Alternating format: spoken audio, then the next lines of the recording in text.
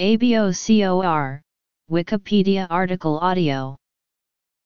AbioCor was a total artificial heart developed by the Massachusetts-based company Abiomed. It was fully implantable within a patient, due to a combination of advances in miniaturization, biosensors, plastics, and energy transfer.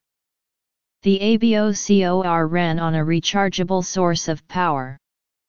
The internal battery was charged by a transcutaneous energy transmission system, meaning that no wires or tubes penetrated the skin, reducing the risk of infection. However, because of its size, this heart was only compatible with men who had a large frame.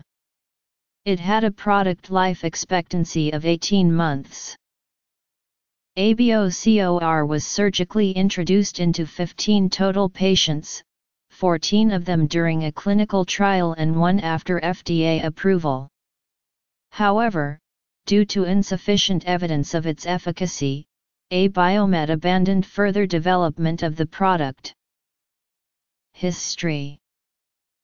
In popular culture, Abiomed, Inc. began development of the AbioCor device in the 1990s, beginning animal studies in 1998 in preparation to demonstrate readiness for formal clinical trials in humans.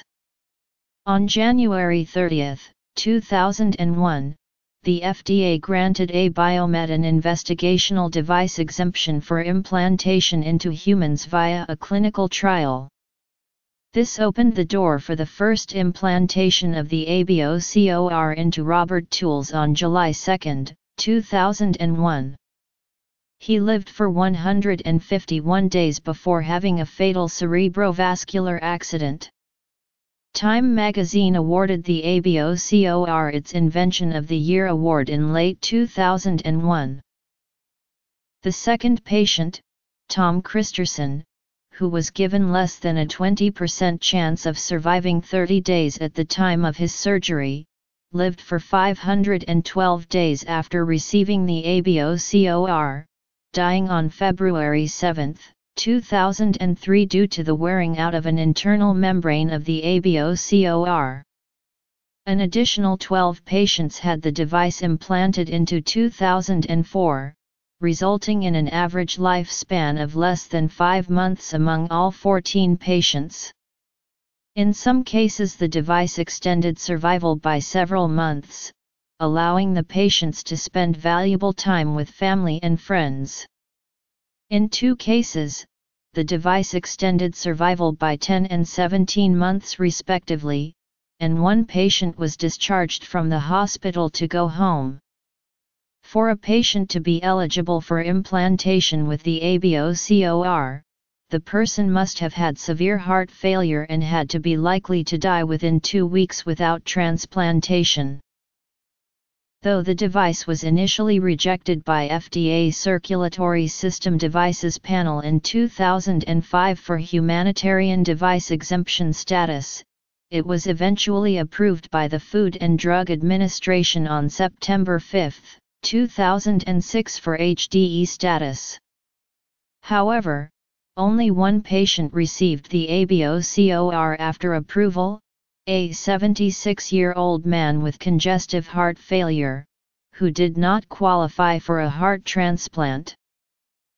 In August 2012, key AbioCor researcher and developer David Lederman died from pancreatic cancer.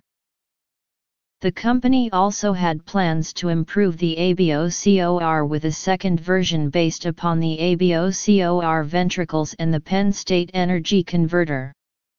It was expected to last for 5 years, more than triple the life expectancy of AbioCor.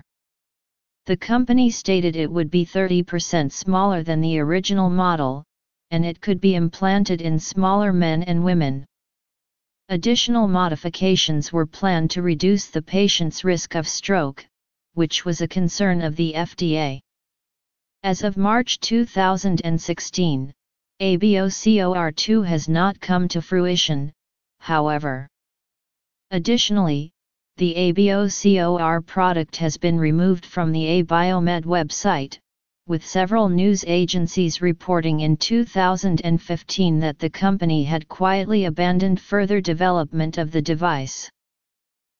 The AbioCor heart is featured in the 2009 film Crank, High Voltage, when it is transplanted into the main character Chev Kelio's chest after he had been abducted by Chinese mobsters in the very beginning of the movie. However, the heart depicted in the film has a much lower battery life but gives Chev superhuman athleticism when fully charged. The model of the heart in the movie is called AbioCor.